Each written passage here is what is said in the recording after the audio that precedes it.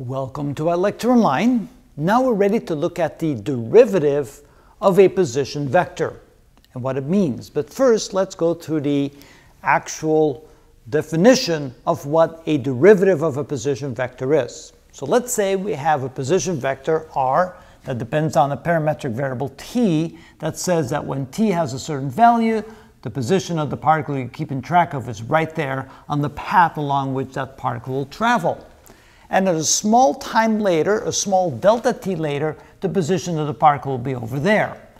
The red vector here simply defines the difference of where the particle will be after delta t and where the particle was at time equals t, or at the parametric variable equals t. I assume that time would be a good variable for this.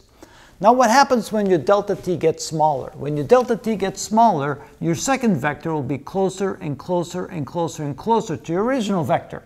And at the limit, when delta t goes to 0, the distance between them goes to 0 as well.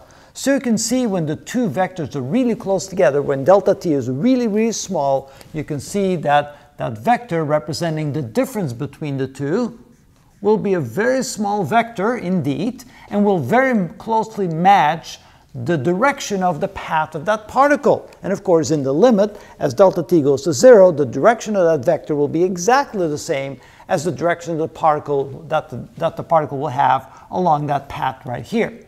And you can see that that vector, that difference between these two, will be perpendicular to your position vector. So now let's explore it a little bit more.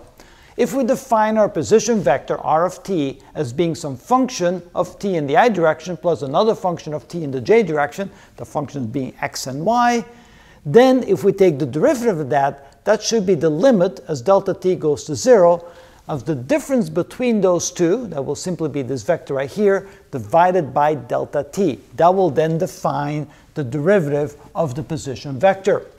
And if you then want to write it out, since the position vector r is defined as this, that means that it'll be the position vector in terms of the x function in the I direction and the y function in the j direction. Subtract from that, of course, this is those two values or those two functions evaluated t plus delta t, and subtract from that what the values were when time or t was equal to t. And you divide that by delta t, and then you separate out the x component from the y component, and then ultimately you can define the derivative of the position vector in the limit as delta t goes to 0. When this goes to 0, this will then turn into this equation. The derivative of a position vector is simply equal to the derivative of the x component of the position vector with respect to t, and plus the derivative of the y component of the variable t in the y direction. So you can see that whatever function you have, you can, if you want to know the derivative of the position vector, you simply take the derivative of the x component with respect to the t, in this case the parametric variable t, and you take the derivative of the y component with respect to the parametric variable t.